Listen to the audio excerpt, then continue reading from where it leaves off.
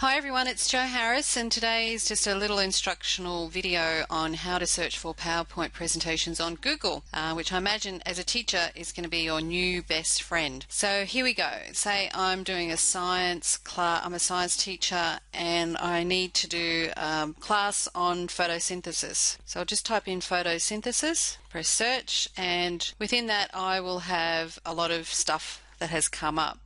And so what you do then is you go to your safe search on and you do an advanced search, and I want to look for anything with the word photosynthesis, for example, and you can actually put in more criteria for searching if you so desire.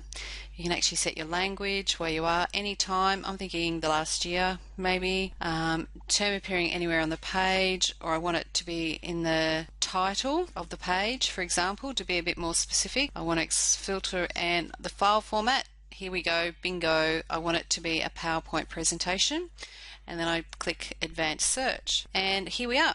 These are all PowerPoint presentations that are freely available for you on the internet. Obviously, you need to exercise your own judgment in terms of, from your own knowledge, that you check that it's a, good source of information, and then you just click it and the PowerPoint presentation is being downloaded. So here we are, I'm just opening it up, and I'll click enable editing, and the beauty of this is it's already presented for you. So then I have a theory in life that why create something that already exists when I can just take something that already exists and adapt it to suit my needs and put my own spin on it, my own intellectual property within it, which certainly saves time. And there's no need to create anything from scratch anymore now that we have all this stuff on Google and that we can actually search for it more specifically. So look, isn't that just fantastic? You even get the outline and you can just then change from what's already existing. Hopefully that's changed your life. I know it certainly changed my life when I found this.